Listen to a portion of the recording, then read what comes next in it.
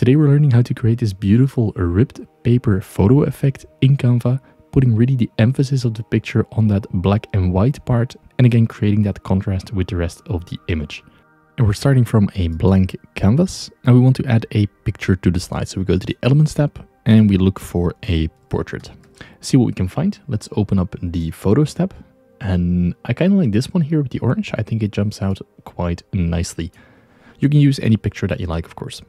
Now let's increase the picture so that we have the woman in place.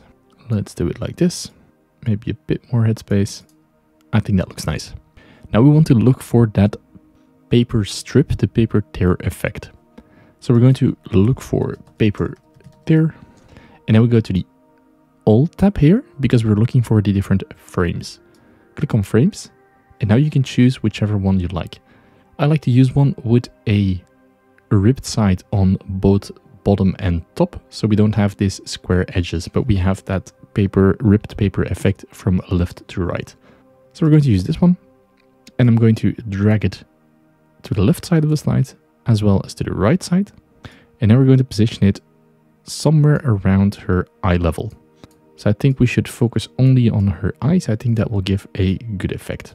So around here, I think will be nice. I'm going to increase it just a little bit more so we don't have the edges. We have like a clean ripped paper effect from left to right. Now we want to select the image, Ctrl C, Ctrl V to bring it forward. We're going to drag it and then hover over that paper effect. Once we're here, we can release it and you see that it fills in the background.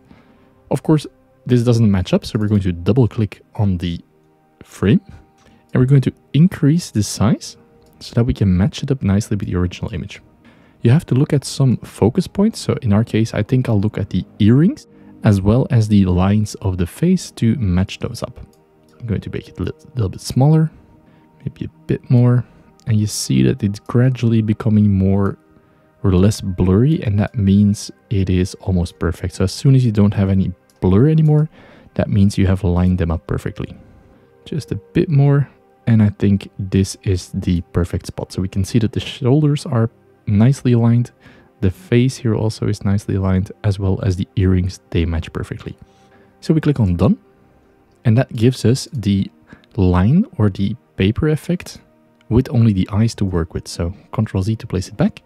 And now we go to edit image, filters. We scroll all the way down and go for the monochrome effect, so the black and white effects.